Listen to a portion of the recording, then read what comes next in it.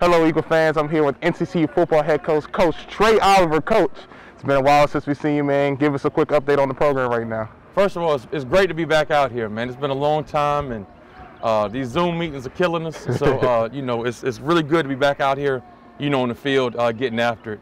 We're on practice 9 today, and everything's going really well. We got a couple guys banged up, but, you know, as expected, being off this long. But we're really excited, you know, the strides that we've been making and the progress we've made thus far. Hey, you know, you talk about the progress, you talk about the strides being making. Talk about some of the players, some of the guys that you've seen that have really jumped out and leaped out. We had a couple of young guys that have really showed some things, but Devontae Walker, receiver that came in out of Charlotte, I mean, he's blown it up, and we're excited, you know, excited the progress that he's made, and he's going to have a very bright future here.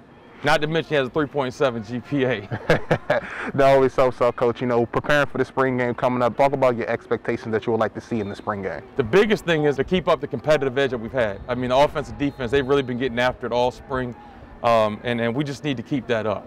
And that and execution. And I think the last thing would be consistency. But just, you know, competition has been great. I just like to see us be a little bit more consistent on both sides of the ball.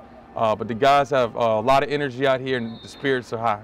Coach, thanks again. Look forward to see the guys for the spring game soon. Thank you, man. Take care. Thank you.